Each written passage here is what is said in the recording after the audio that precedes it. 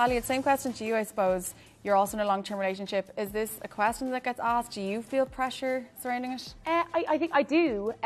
Probably in a different vein to Holly. Because of my job, you know, people don't ask because they assume as a model I can't get pregnant because I'd lose the shape of the body and it would just throw my career out of whack. Which is a whole other level of pressure. Yeah, which is a whole other level of pressure, and we've seen how many models come back from that. But anyway, that's a different conversation. I definitely do still feel it though. You know, I've been in a 5-year relationship, but I've had concerns about fertility for a very long time. So it was very interesting when you mentioned, Dr. Moses, about the lineage and the kind of bloodline between mother and daughter. So my mum was deemed infertile, and she had to undergo surgery.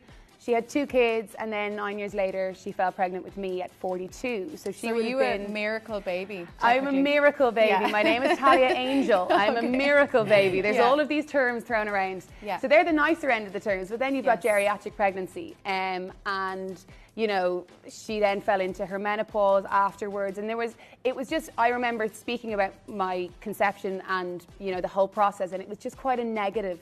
The terminology, the medical terminology, and then obviously my mum's own experience was just quite negative and scary. And so I've always had a fear of my own fertility and what my journey might look like. And my sister thankfully had no issues when she had children.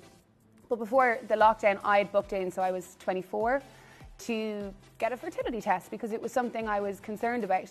And then the pandemic hit and I didn't follow through with that. So I just feel really comforted in this panel and talking about these things and knowing that even if there is an issue with my family line, I mightn't necessarily face those issues, and there's also options for me. And like you said, there's specialised treatments for people, and you don't have to necessarily just assume you're infertile or you're barren or all these words. And the fact that you even brought up, Moses, about the infertility not being used anymore. I just think infertility is such a negative term.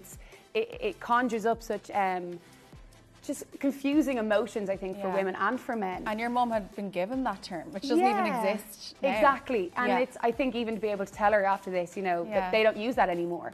So and even women in her position don't have to go through what she went through.